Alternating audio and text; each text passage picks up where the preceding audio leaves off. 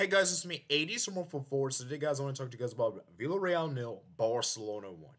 This will be a short video, guys, a short match reaction. I haven't done match reaction videos a long time now for Barcelona games in particular, because you guys know I've been doing live match reactions instead, where I discuss the game live after the game. Of course, I was actually planning to do it today. However, I got a lot of work to do, and I was unable to do it. And I just finished just like a few minutes ago. So, I just didn't have enough time. I still watched the match though, of course. I just don't have enough time to react to it afterwards. So hope you guys do not mind and that these kind of things happen. Anyways, with that being said, let's go ahead and talk about players that stood out. I want to talk about Pedri. We have to have a real conversation about Pedri, guys, because the amount of abuse and the amount of criticism I hear this guy get, it's unbelievable. Guys, Pedri is phenomenal. Okay, now I'm not gonna put him in the pedestal of Xavi Iniesta because that's too early to say, but he is on course to maybe eclipse them or even potentially be better than them. And the nice thing about Pedri that I really like this season in particular is his goal scoring. That has been insane. Because as I said before, guys, Pedri has been a player that's always been good. He's always been that guy. He's always been a guy that can make those kind of passes and has that passing ability. But this season, he's turned into a new person. He's become a new goal scorer for the team, which is something that's very traditionally different and unorthodox, you would say. And it's not even just scoring goals, right? Because you could score a goal, for example, in 3 consecutive games when the game is like 4-0, you make it 5-0. Of course, it's nice, but it's not the same when you score the winning goals. Because Pedri has scored the winning goal for Barca in many occasions now. Remember, he scored the winning goal against, Girona away. Then against Villarreal. He even scored, I believe, the game-winning goal. I forgot what game it was. Earlier this season, I think he scored the game-winning goal. I'm sorry, he didn't score the winning goal, but he contributed to the winning goal against Atletico Madrid. I remember now. That is pre-assist he did, right? That's the thing I like about Pedri, is that his goal scoring has been insane. And he's scoring game-winning goals as well, which is tremendous value. When you're scoring game-winning goals at this age is phenomenal.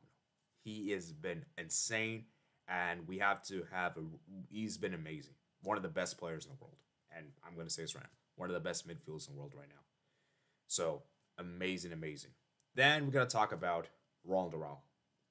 Today, he was defensively amazing. The amount of defending he did was incredible. The 1v1 and duels in particular, he was absolutely superb. Amazing defensive display from Villarreal, because he was honestly very, very good. And his defensive displays are probably the reason why we even got the 3 points. Obviously, Pedri also helped us get 3 points. I'm not saying he didn't, but I think Araujo did his part. That if he wasn't that insane, we would have probably lost the game or even drawn the game at the very least. I don't know if we would have won. And it's such a shame he's going to be suspended for the next game against Cadiz in La Liga, which is really, really a shame. Next player I want to talk about for me is Frenkie de Jong. I think Frenkie de Jong for me was fantastic on the day. You could see how much he's really blossoming into his new role. I think him and Kessie had a great partnership in the midfield, because Barca actually played a 4-2-3-1. They didn't really play the 4-4-2 kind of thing, and it was more of a double pivot. And I think Kessie and Frenkie de Jong had a great game. And this is great to see just ahead of the United game coming up on Thursday, of course. And so I'm really, really excited to see. And hopefully this duo can perform very well. And, maybe we don't even need the Busquets replacement. Maybe we don't. All right. And then the last player, guys. Robert Lewandowski. I got to talk about his performance, man. He had a stinker of a game. And I know people are going to tell me, oh, it's just one game. And yes, it is one game, and we have to keep things a stack here. Lewandowski has been one of Barca's best players this season. So anyone that comes in the comment section below and instantly criticizes him and just saying, oh, he's been garbage this whole season is blasphemous. And anyone that does that, I can't take you seriously. I just can't, And I think for Robert Lewandowski in particular, he missed so many chances that first half. Pepe Reina, made those saves, and he was straight at the keeper. It almost felt like a carbon copy of the game that Barca played away to Bayern Munich when Bayern Munich beat them 2-0, as we know, in the Champions League.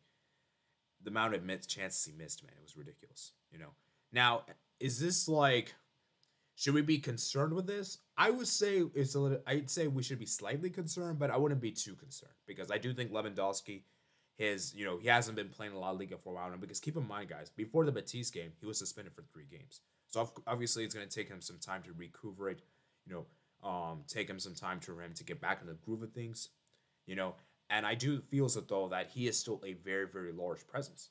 He still was helpful in the goal that Pedri scored. Remember, he still had a great link-up play there, I believe.